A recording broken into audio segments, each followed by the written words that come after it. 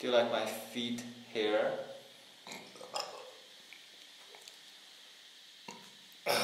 Well, you tell me that you're disgusted by things that I do. We are both disgusting people, so it's fine. But it's in different dimension. I really don't think I'm that disgusting. Yeah, whatever. He smells good. Everyone can taste him.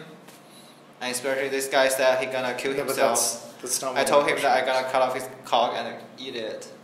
After I die.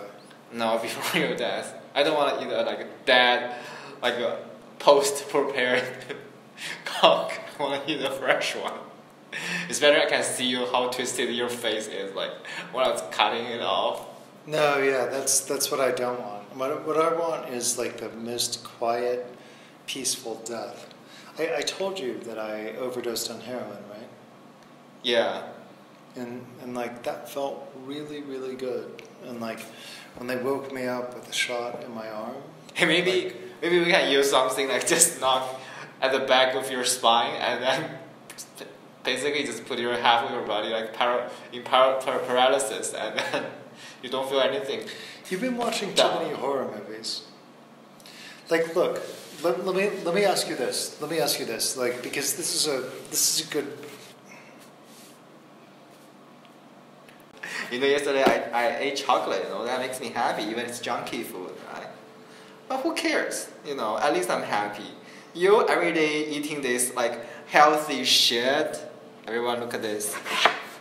But you're still depressed. I mean, that's not fair, right?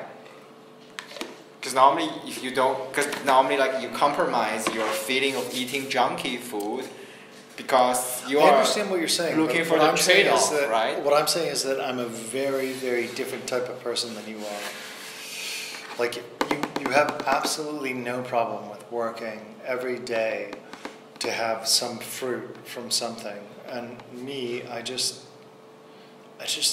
don't. I find no joy in work, and if I spent 2 years of my life working on something just to have something nice, like fuck everything about this. I want those 2 years back.